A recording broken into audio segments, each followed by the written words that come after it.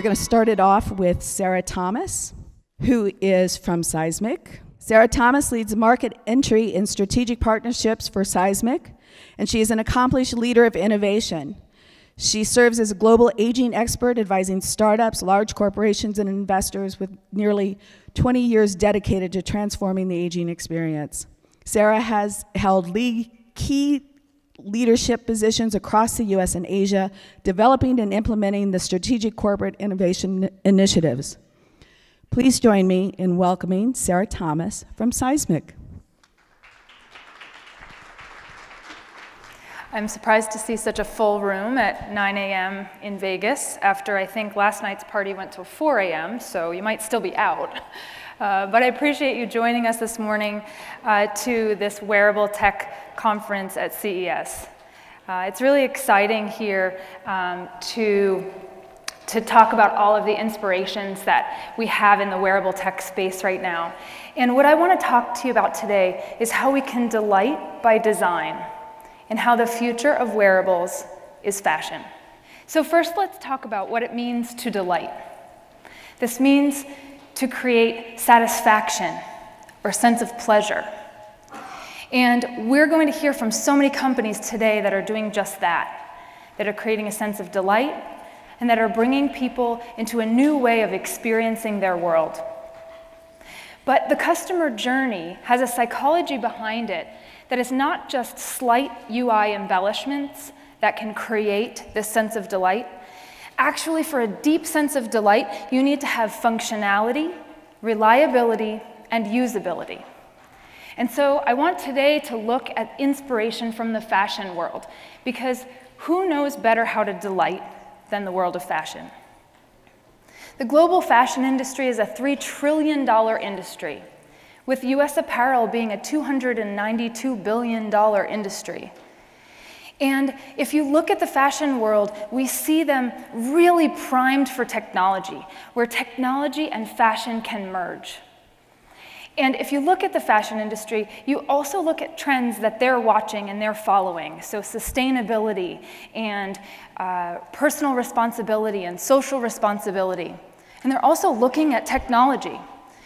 How many smart mirrors came out this year that you can interact with, or see now, buy now technology that allows you to purchase right on the spot, or integration of virtual reality and augmented reality in order to be front and center at a runway, at a fashion show without leaving the comforts of your home. So we're ready for technology to enter the fashion world, but one thing we need to learn from them is how to delight. There is nothing better than putting on a beautiful piece of clothing that brings joyful color to your life, that fits effortlessly onto your body, and gives you a sense of emotional connection to your day. So how can we learn to merge these things together to create beautiful, functional, reliable, and usable designs in our wearable technology? I had the pleasure of joining the Business of Fashion last year at one of their private events called Voices. And the fashion world is ready to also change their discussion around inclusivity and age. And I was asked, as you heard, my background is bringing products and services to the market for nearly 20 years, considering the aging process and the global impact. They asked me to speak in London about how to create products and services without that ageist perspective that we see in society. How do we look at this demographic shift of aging and create ageless experiences? How can we look at the business opportunities around the aging consumer and how we can bring a better awareness to how we're developing and designing? The fashion world is also looking at inclusivity. I was on the stage right after Sinead Burke. She's a beautiful woman who's talking about accessibility and inclusivity in designs. And also right next to Strauss Zelnick, who we know in the business world, but we also, if you follow him, really know that he has transformed his body and his life through fitness and health, and he is at his best right now, decades better than he was decades before. Healthy and fit, and he feels like age is irrelevant. We should be designing with age in mind, but without the ageist perspective. So how can we make sure that we're making functional, beautiful designs that are usable, ageless, and inclusive? Fashion evokes emotion. We have a sense of relevance, a sense of confidence when we wear something beautiful, and we need to take some of those feelings and bring them into how we're designing our wearable technologies. So this brings me to Seismic, where I'm Vice President of Product and really proud to be here today. We are designing a fusion of apparel and robotics. This is where function meets fashion, tech-enhanced fashion. We are hearing about wearable robotics today in a really cumbersome way that we see in the movies, these large exoskeletons that, while they have industrial and medical applications, are not comfortable or wearable or familiar or affordable for the everyday consumer. So enter powered clothing. Our powered clothing integrates discrete robotics designed to help you move better by working in collaboration with your body to give you strength, stability, and power. We're focusing on the core strength of powered clothing to improve people's quality of movement and quality of life. We call this intelligent wearable strength. We have data-driven biomechanics that follow the anatomical muscles along the body. We have breathable fabrics that create everyday comfort and electric muscles interwoven into our suit to assist with motion. We really are an apparel company looking to focus on quality of movement and quality of life. To give you an idea of how this lifestyle change works and how we can start to change lives through our wearable technology and our powered clothing, I give you an example of a gentleman that did wear our clothing for a while and really found a transformation in how he could live. And this is a story about him. When I close my eyes, I see the trail, and I'm done wishing I was back out there, done thinking those days are behind me. I needed a shift, and that shift was Seismic. A fusion of apparel and robotics. A drive to get up and out there. The confidence to stand tall. And the energy to keep going. My feet are back on the trail, carrying me onward to what I love. Finding that perfect shot. That feeling, that's Seismic. So our powered clothing has intelligent wearable strength. And since we're an apparel company, I figured we'd start with the wearable side of things. So we have apparel designers on our team that are experts in the industry, that are constantly adopting pieces of high fashion to make sure that we're picking the right color, the right fabric, the right comfort, the right fit. Their design is impeccable, and it's also functional.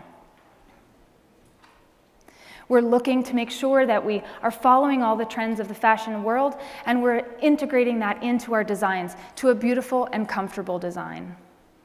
Intelligent, wearable strength. It has such function behind it that our design team has to be also extremely technical. We want to make sure that the forces are distributed across the body from the power layer that's integrated into the garment. So as you can see, it's effortlessly put on his body, and he's able to even put his own clothing over it and integrate it into his daily life. We really want to make sure that it's functional and comfortable. And we also have a strength layer, or a powered layer.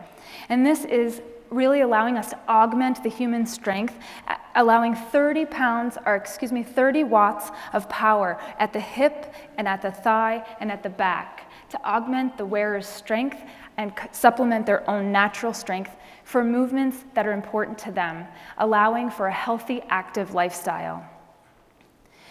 We are augmenting the strength of the user. It's not performing the action for them. The individual is wearing this power, and it's really augmenting sitting, standing for long periods of time, bending, lifting, and even standing or lifting from a chair, as you can see in the video.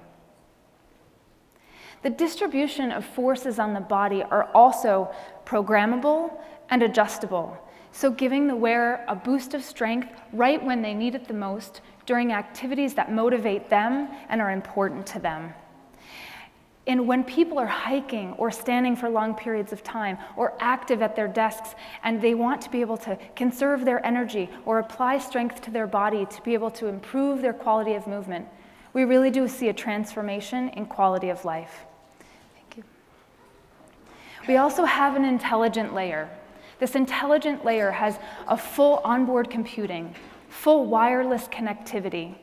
And as you can see on the dashboard, it allows for activity tracking, motion analysis. The force levels are also depicted in our dashboard, and we can tell everything that's happening with the human body and the quality of movement. I believe on this stage not long ago, you may have also seen Lumo Body Tech. They had a wearable sensor for posture and for gait analysis. And this last year, we acquired Lumo and their IP and their algorithms to integrate it into our suit, so all of the postural and gait analysis data sets could be integrated into our intelligent layer and create a better intelligence for our powered clothing. Now, this was quite a functional and unique product that's new to the market, and it takes an extremely interdisciplinary team to make this happen. I want to tell you a little bit about our interdisciplinary team and the robust, diverse backgrounds that we come from. So we have a user-centered design approach, and what that means is we have real-life users in-house every day. They help us refine our product and really add value to it. There's no way we could create this product without this incredibly unique team. Data scientists, biomechanic experts, apparel designers. Clothing itself is a uniquely human artifact that has held both functional and ceremonial value for a millennium. The function of our apparel is to give our consumers back a true independence, a sense of dignity, a confidence. So at the center of this interdisciplinary team is the user themselves. As an occupational therapist by background, I have a motto that there's nothing without me, or there's nothing about me without me. And I really feel that this team at Seismic has put the user in the center of the design process. Every iterative step that we've made from day one has included the user's feedback. This is such a unique and functional design that we need to provide feedback from the user on comfort, on aesthetic, to make sure that it is delighting them at every step of this journey. They want to make sure that we have the color selection that they are familiar with and they're comfortable with. And because of this user experience and this user validation, we've had extremely positive results. People are saying that they feel stronger, that they feel younger, that they feel like this is an extension of their own muscles, that it's comfortable and it feels good. We want to make sure that every design that we iterate on in this room, we make sure is comfortable, functional, reliable, and usable. And by putting the end consumer in the center of your design process, you can make sure that you're doing that, and we're trying to do that at Seismic. We also have been delivering a unique membership program in order to bring this interesting and unique product to market. We feel that it requires a sense of community, a sense of belonging, as well as information coming from the suit and the data that we can interpret and with the consumer, and we can create valuable insights into their own human behavior and set personal goals. We can, through the membership, deliver value that's both personal while also inclusive and ageless, and we can create a VIP experience that people really enjoy and are delighted in. With this membership model, we've seen companies like Lululemon and SoulCycle and Peloton bring a sense of membership and community that surpasses other brands. And we're hoping as we enter the market that this is the right direction to go in. And we feel that we've already seen great interest. We're happy to announce that we have a partner that's a lifestyle and wellness brand in Seattle called Transforming Age. And they have committed to the first 200 memberships to deliver the value to the residents who live in their lifestyle communities. We're excited to bring the value through this membership model. We're also building studios to be able to deliver the membership in. We have just created the first brick and mortar studio in Seattle to deliver both a high-tech and high-touch experience that meets fashion and technology together and really drives value for the end consumer. We're really excited to also be able to expand and bring quality of life and quality of movement to verticals beyond just the general core wellness and general consumer that we've discussed today. We're announcing today 4 partnerships that are helping us to bring this product into the market, into several verticals. There's one thing that we all have in common. Today we all got up and we all got dressed, as far as I can see. And I think that it's important as we enter the industrial and occupational and health and medical sectors that we make the wearable technology as easy as getting dressed in the morning, integrated into the daily routine and informing people in ways that they want to be informed. So as we enter the industrial market, we're going to be taking technology of powered clothing and the programmable platform that we've developed and creating industry-specific powered clothing for the industrial use case, specifically starting with a company called Obayashi in Japan. And they are one of the largest construction companies in Japan. They have over 14,000 construction workers, as well as 14 countries that they're serving. And they are going to be helping to co-develop and to distribute, as well as wear, the powered clothing for industrial use case to help people to reduce workplace fatigue by supporting and augmenting strength at the core while they're standing, lifting, bending, and working for long periods of time in the construction workforce. To expand beyond just the construction or industrial workforce, we're also partnering with Cintas, one of the largest corporate uniform companies in the country and in the industry. And they're going to be helping us to bring this core strength and augmented support and core wellness on the job site for the service industry that they provide uniforms for, and we're really excited to be able to co-develop and bring an occupational use case for our powered clothing. And lastly, we've partnered with Solid Biosciences to enter into the healthcare and medical field. We know that we're going to need support to do research, to find true applications for this powered clothing, to augment strength, and to support people of a variety of abilities and needs. With Solid Biosciences, we'll do this research, and we will also be able to better understand how to apply these forces in ways that are meaningful for people in the health and medical space. Our electric muscles augment strength the same way our human muscles do. So we can not only augment strength, but we can provide resistance when it's programmed properly, or we can provide stretch so that we can actually perform range of motion or assist with activities of daily living and help with mobility, be able to expand this to help in the medical and health space in a new way, and it's hopefully as easy as getting dressed in the morning. So I hope that today you find inspiration from the companies that are here to present to you about wearable technologies. We hope it's also going to be creating a sense of inspiration around beauty and inclusivity, functionality, designing with inclusivity, reliability, comfort, as well as usability. We need to bring the fashion world and the inspiration on how to delight into what we're creating in the technology world so that we can make sure people are adopting these really important technologies that we're using. I hope as we're transforming not only lifestyle, but lives, that we learn to delight by design. Thank you for having me today.